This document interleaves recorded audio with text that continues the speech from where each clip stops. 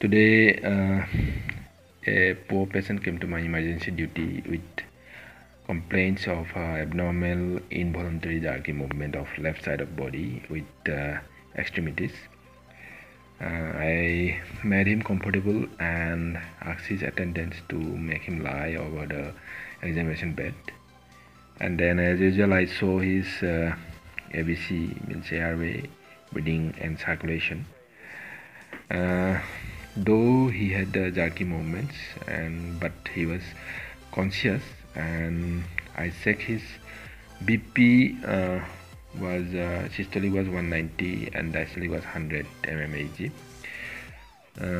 So I gave him infusion of 1 bottle of mannitol, injection Lasix, and capsule Depin 10 mg, along with IV fluid DNS to decrease his BP slowly.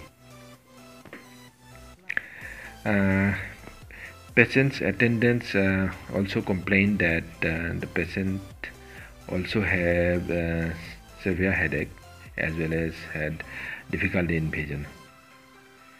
And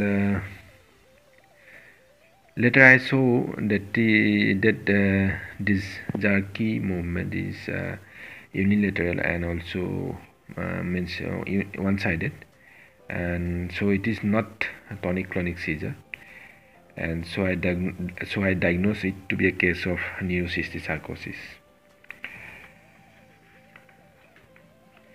I gave him injection diazepam and his involuntary moves gone, and he slept.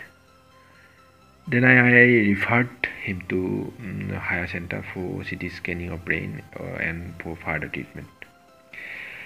Neurocysticercosis is a common disease caused due to tapeworm infestation on human body, where central nervous system or brain is affected.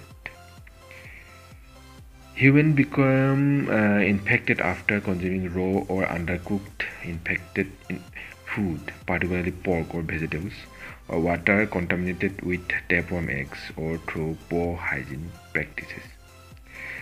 So always take food after proper cooking and drink clean water.